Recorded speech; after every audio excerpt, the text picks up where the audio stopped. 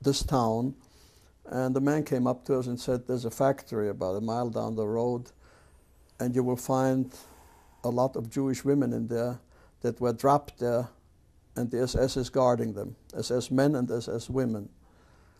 So we raced down there, two of us in a Jeep, and long stretched building, a shed I would call it.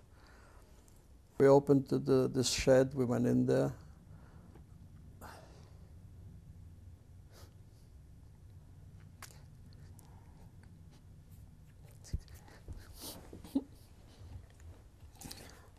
And you saw women on the floor, on wooden pallets. When I say women, you saw skeletons. They didn't know whether men or women or children. They were unbelievable views. I mean, no hair, they were all shorn on their heads, rags hanging on them, no shoes, bones instead of faces, and the stench was so horrible. It's hard to describe. When we found them, unfortunately, many of the GIs, friends of mine, gave them food, which was the worst thing to do. Their stomachs were shriveled into nothing, and we lost at least another 40 during the first night that were too far gone. And I don't say the food killed them. I'm not saying they wouldn't have died anyway, but this is what happened. The American army did not help. We found these women, but army policy was that these were displaced persons. We had no jurisdiction over them. We had to wait till UNRWA, which was the beginning of the United Nations, relief organizations, took care of them.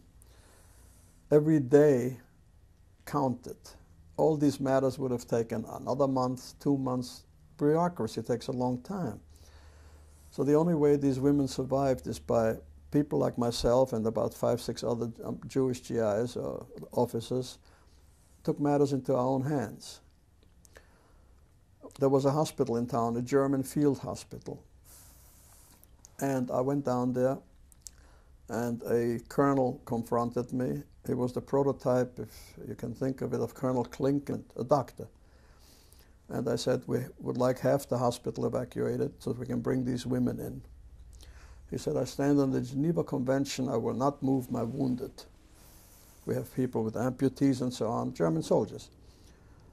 So I grabbed him by the neck and I took him into the Jeep down to the shed. I said, here's your Geneva Convention. Now you got 1 hour to clean out the hospital. In 1 hour, they were all out.